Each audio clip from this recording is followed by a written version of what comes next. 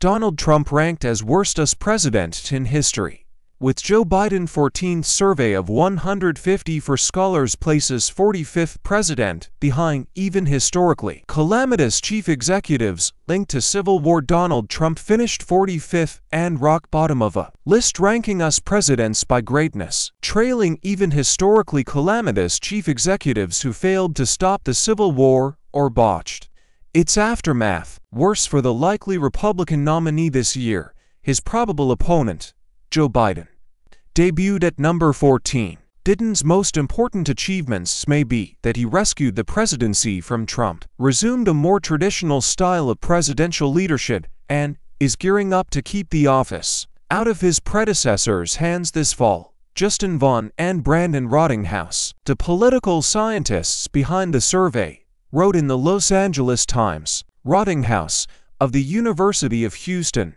and Vaughn, from Coastal Carolina University, considered responses from 150 for scholars, most connected to the American Political Science Association. The aim, the authors said, was to create a ranking of presidential greatness that covered all presidents from George Washington to Joe Biden, in succession to such lists compiled in 2015 and 2018. To do this, we asked respondents to rate each president on a scale of 0 to 100 for their overall greatness, with 0 equals failure, 50 equals average, and 100 equals great. We then averaged the ratings for each president and ranked them from highest average to lowest.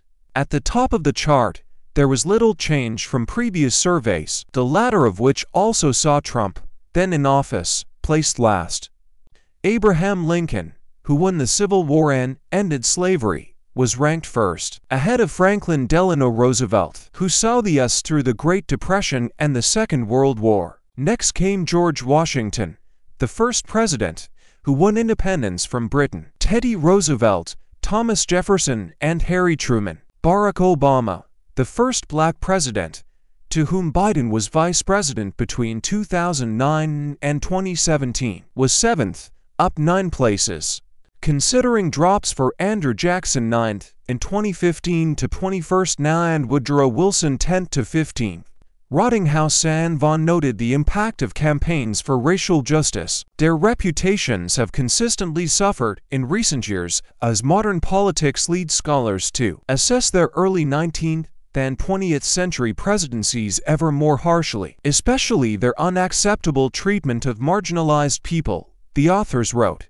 Jackson owned enslaved people and presided over the genocidal displacement of Native Americans. Wilson oversaw victory in the First World War and helped set up the League of Nations, but was an avowed racist who segregated the federal workforce. Other major movers included Ulysses S. Grant 17th, up from 26th in 2015, whose administration generated significant corruption, but whose attempts to enforce post-Civil War Reconstruction in southern states, including fighting the Ku Klux Klan, have helped fuel reconsideration. Grant succeeded Andrew Johnson, Lincoln's successor and the first president to be impeached.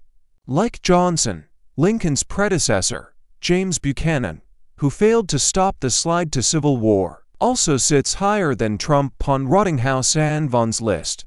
Trump is a uniquely divisive figure, his legislative record slim, his refusal to accept defeat by Biden leading to a deadly attack on Congress, and his post-presidential career dogged by 91 criminal charges arising from actions in office or on the campaign trail. In the presidential survey, Trump is also ranked behind such lowlights as Franklin Pierce, Warren Harding and William Henry Harrison, who died a mere 31 days after taking office. Rottinghouse and Vaughn wrote, Trump's impact goes well beyond his own ranking and Biden's. Every contemporary Democratic president has moved up in the ranks.